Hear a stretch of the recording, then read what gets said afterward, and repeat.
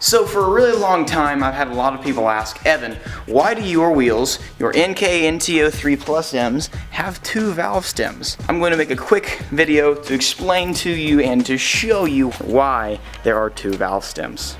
These wheels dirty as hell. So, I'm going to take off both of these, both of the caps, screw them off, I'm going to check the tire pressure. Alright, so I let a little bit of air out to show you guys what's... So, I've got about 28 PSI in here. Let's get that up to 30. So, let's hope this can demonstrate this really easily for you guys. So, stick it on there. I got 28 PSI. Now I'm going to stick the air pump on there. And pump in. And you can measure at the same time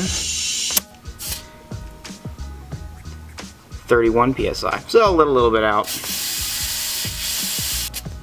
And boom. There you have it.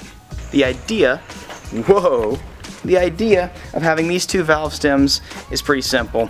You use one of them to pump air pressure into and the other to check air pressure from at the same time, assuming you need 2 devices to do that. So anyways, that's it. Thank you guys for watching. If you haven't hit that subscribe button already, hit that subscribe button and join the Shanks squad. And I will see you guys next video. Peace out.